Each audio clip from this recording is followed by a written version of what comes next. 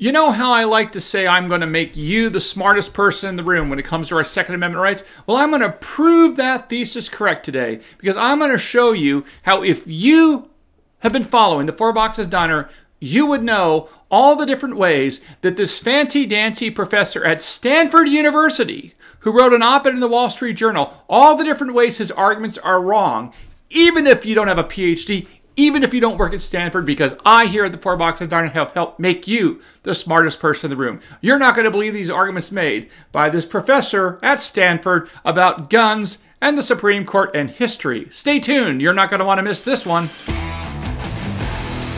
Hey folks, I'm Mark Smith, host of the Four Boxes Diner, proud American gun owner, constitutional attorney, member of the United States Supreme Court Bar, and author of many books, including Disarmed: What the Ukraine War Teaches Americans About the Right to Bear Arms.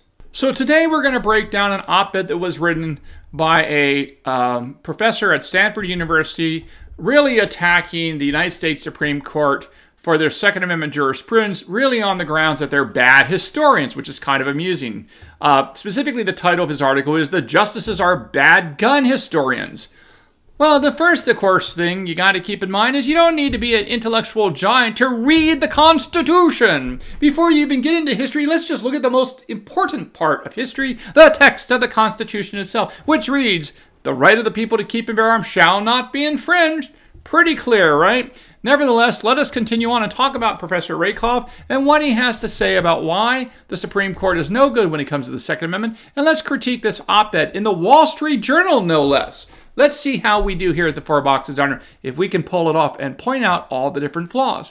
Well, to begin with, if you look at his article, he starts talking off right off the top about a distressing wake of recent mass shootings, specifically the one in Maine, and he talks about mass shootings. Again, immediately it's a logical fallacy. Anyone with a degree in philosophy and anyone with a degree in common sense understands that that is an appeal to emotion. Appeals to emotion, as we learned from our Greek peers back in the day, in the Greco-Roman times, right, the classical period, guess what? Appeals to emotion are considered a logical fallacy. That would be a no-go. And yet here we have a fancy professor immediately engaging in an appeal to emotion, a logical fallacy. Right off the bat, it's not going well for the professor right off the bat.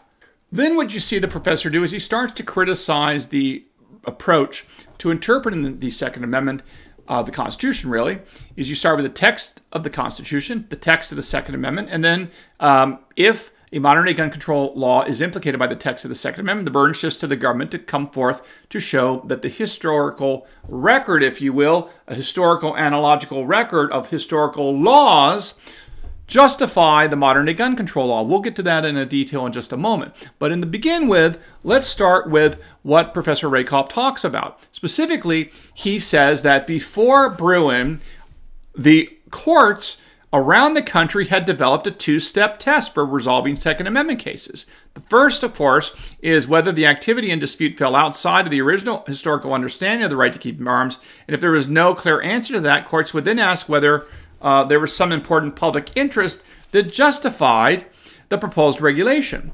And then they balanced the individual's right of self-defense against the communal interest in collective security in public places or sensitive locations. So you see, here you have a professor that's immediately trying to argue in favor of the old-fashioned two-part test, which was, as we talked about, and the Supreme Court caught on and made it clear, we talked about how you never want to do any sort of tiers of scrutiny, any sort of intermediate scrutiny, anything involving strict scrutiny, anything involving interest balancing or means-end analysis. Very, very, very bad, because what it really is doing is it says, yes, we understand that this particular gun control law is implicated and violates the text of the Second Amendment, but then we're going to go ahead and let judges, part of the government, decide whether or not our Second Amendment rights are really worth protecting. And this balancing is not supposed to take place in the modern era by courts, because the interest balancing, the weighing of the good and the bad of guns, and the right of the people to keep their arms, all that gestalt of information and the pros and the cons of all this was already dealt with in 1791. And the compromise, there wasn't much of a compromise because everyone agreed upon it, but the agreement, if you will, of the American people was to include the Second Amendment's right of the people to keep and bear arms. But here you have a professor that's talking about this two-step test. Now, the two-step test was all about upholding gun control laws, right? It was step one, does it violate the Second Amendment? If the answer is yes, well, then we're going to move along and we're going to allow the courts to balance away their interests. That was essentially how it worked. Now, what's interesting, of course, is he talks about the courts in the country had developed this. Well, that's not, that's sort of true, but not really true. I'll tell you why. But the reality was, as we've talked about before, where in this great country do the bulk of the lawsuits involving the Second Amendment occur? Do we see more lawsuits involving the Second Amendment in, let's say, a blue state like New York, a blue state like New Jersey, a blue state like California? Or do we see more gun lawsuits involving the Second Amendment against modern-day gun control laws in places like, I don't know, Texas, Idaho, Montana, and whatnot? The answer obviously is that the bulk of the Second Amendment litigations in America between 2008 when Heller was decided and 2022 when Bruen was decided took place in these terrible anti-gun blue states. And again, as we've talked about it before, in the terrible anti-gun blue states, most of the judges in these states, not all of them, but most of the judges tend to have been handpicked by the blue state senators like Chuck Schumer or Krista Gildenbrand, right? These senators obviously are only going to pick and recommend lawyers that hate guns and are willing to adhere to and advance the progressive agenda. So not only do you see back before Bruen, even today to some degree, obviously, you see most of the litigations involving the Second Amendment in these terrible anti-gun states in front of terrible anti-gun judges who were handpicked by terrible anti-gun United States senators in consultation with the President of the United States. So that's why when you look at what happened between 2008 and 2022, you see this sample set that appears like the courts, all the courts agreed with this. Well, the courts that had an opportunity to really weigh in on this coalesced around this. But again, the courts taking the lead on this were all the terrible anti-gun courts because that's where the litigations were taking place. The litigations weren't taking place in places like Mark Smith would be a judge. It was where the anti-gun judges were. And that's why this terrible two-step process became the law in so many parts of the United States. But the good news is in NYSERPA versus Bruen in 2022, that was wiped off the board and says, no, no, no, you're not allowed to do that after Heller, and you're certainly not allowed to do this after Bruen. We're going to make clear 6 ways it's funny. That's not the case. So let's carry on and see where this op-ed takes us next with the professor. So then Professor Rakoff talks about how he's upset that the justices were not good historians. He goes on to say things like, well, any well-trained jurist or lawyer is capable of drawing broad or narrow analogies as the legal situation dictates. The Bruen majority did not help matters by eliminating as outliers historical examples that seem to contradict his decision. Then he goes on to say that Bruen failed to provide clear criteria for assessing the evidence or establishing standards of proof in terms of figuring out whether or not the government had met its burden of coming forth with historical analog laws. Now, this is a bunch of hooey. You see, we've talked about this before. The Bruen methodology is once the text is satisfied, the burden shifts to the government. The government has to come forth with historical analog laws. But that's the key language that the anti-gun movement in America hates. It's not about the government gets to come forth with airy-fairy history and hire some Ivy League professor to tell some story, come up with some narrative about what George Washington or Thomas Jefferson might have liked or might not have liked. No, the Supreme Court was very, very specific. And they said that in light of the clear text of the Second Amendment, the only conceivable way that the government can overcome the clear text of the unqualified command of the Second Amendment's text, the ultimate historical evidence that the Founding Fathers believed we had a right to keep and bear arms, by the way, is the text of the Second Amendment. But they said, look, we'll give the government a chance to come forth with historical analog laws. And that's the key word, laws. It's not about the government coming forth with some historian plucked out of some Ivy League school like Claudine Gay, the former president of Harvard, to tell stories about history. That's not what the Supreme Court's interested in. What they specifically said is, look, if the Founding Fathers really, really believed that there's some long-standing tradition of firearms regulation that can be upheld to restrict, if you will, the text of the Second Amendment, then they would have enacted laws, right? So we don't want some historian's characterization a la like the 1619 Project or what have you. We want to know exactly what laws were on the books that were enacted either by the judges of the time or the legislators of the time or the people at the time, whatever it is.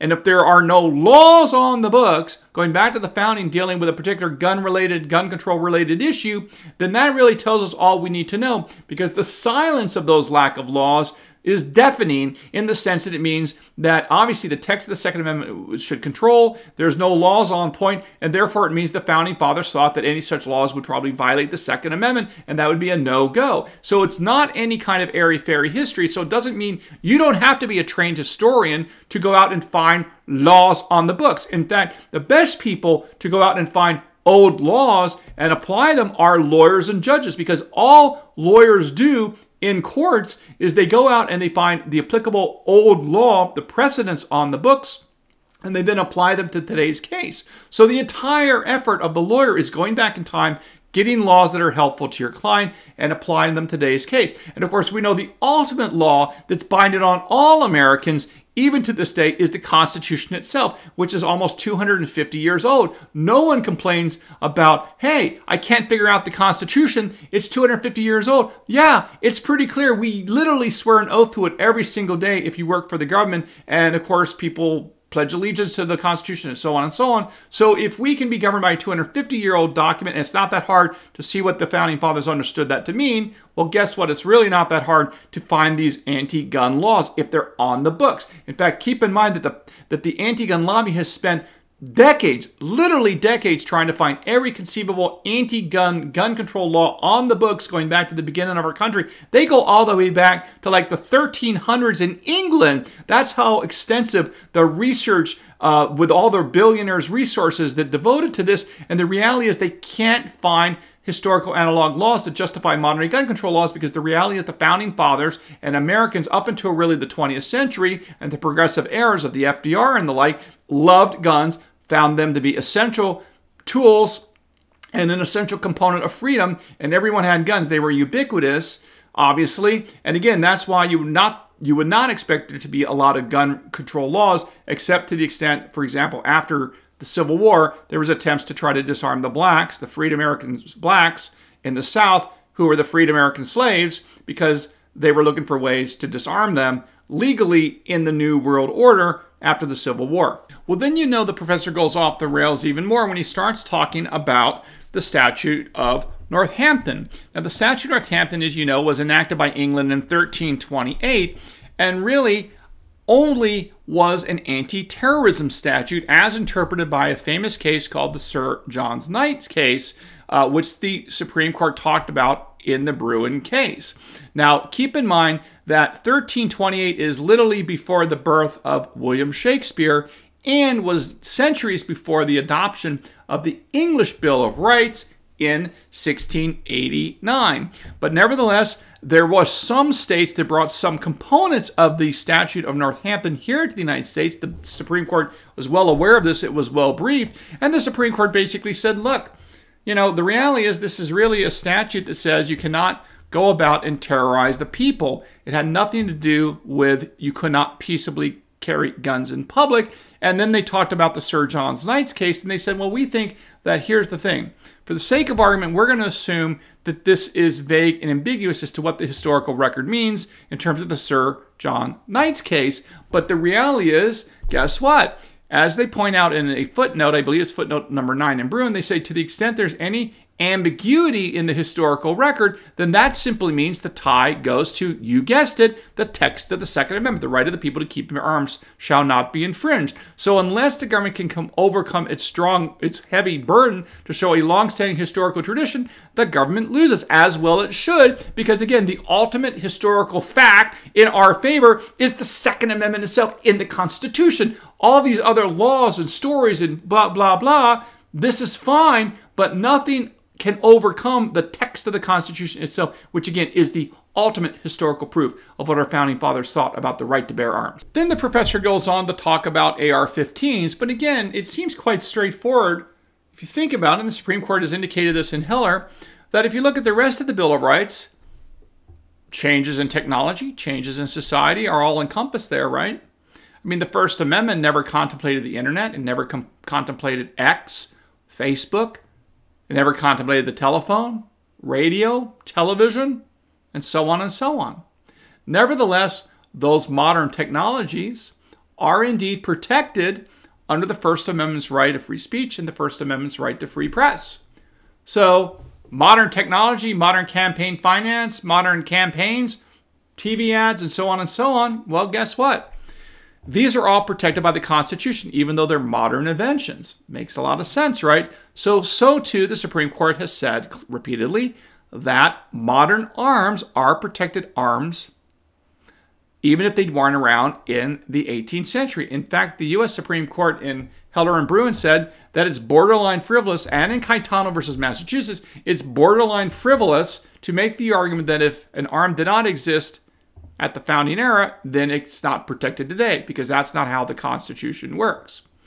So, with that said, this is just another kind of argument that he tries to make to say, well, you know, no one really envisioned that improvements would be made in technology. Of course, this is balderdash, because the Founding Fathers were all about improving technology. Keep in mind, Article 1 of the United States Constitution has something called the Patent and Useful Inventions Clause. So they literally wrote in the Constitution itself in Article 1 that Congress had the power to create a patent office. And what's the purpose of a patent or useful inventions office? Is to protect intellectual property of, you guessed it, inventors. And what do inventors do? Yes, you guessed it. They invent new technology, new things. And do any of the Founding Fathers, were they aware of inventors? Oh, I don't know. Thomas Jefferson was a huge inventor. Benjamin Franklin was a huge inventor, right? So obviously the Founding Fathers, when they wrote the Constitution, contemplated improvements in technology.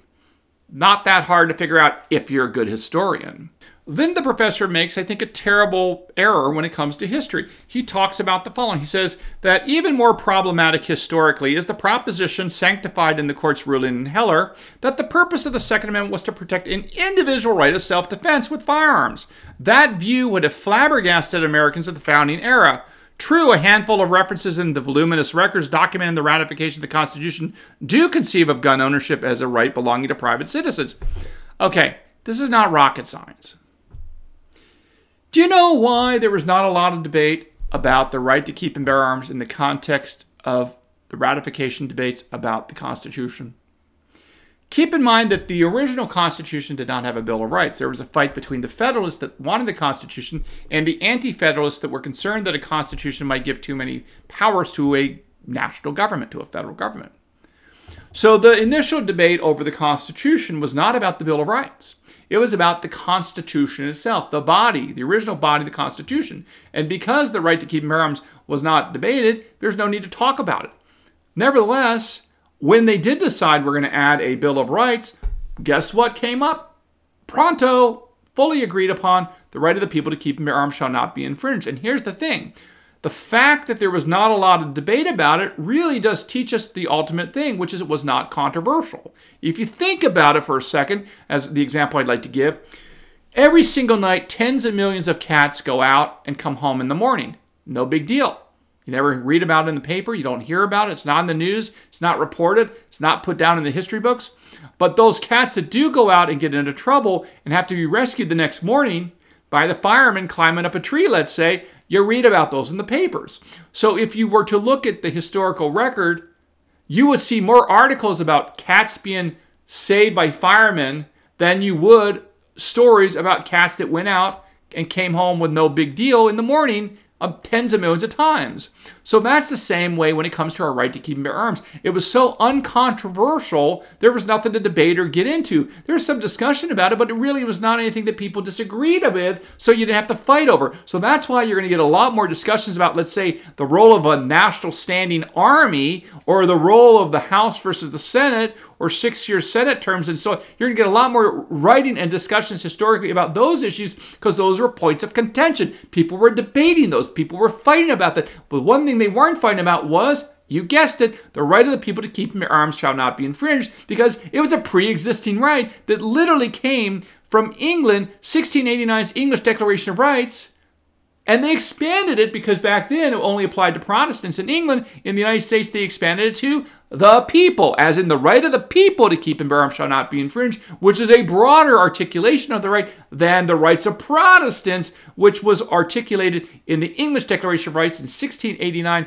which is where we grabbed that from as part of the rights of Englishmen. So I'll put a link to this Wall Street Journal op-ed. You can see if you come up with additional points, I'm sure you can, but I will just leave you with this. The Founding Fathers were enamored by Cesare Beccaria, who wrote the book On Crimes and Punishments, very influential in the Bill of Rights, including all the criminal justice protections we are familiar with, like the Eighth Amendment prohibitions against cruel and unusual punishments, and so on. But he was very important also for the Second Amendment because that critical passage we've talked about before, that specifically says that you would never get rid of guns because they can be misused any more than you would get rid of water because you can drown, or get rid of fire because you can get burned. Cesare Beccaria went on to write in that book that passage that was written out in hand by Thomas Jefferson, and the same passage written out by hand, John Adams, both Jefferson and Adams. And by the way, Thomas Jefferson and John Adams, who for a long time became political foes after the creation of the Constitution, they died on the 50th anniversary of the signing of the Declaration of Independence in 1826. Divine intervention, I'll let you be the judge. But the one thing that Adams and Jefferson always agreed upon was the importance of Cesare Beccaria, who not only talked about the importance of water and fire and why you wouldn't ban them because they can be used for bad ends or bad things can occur because of them.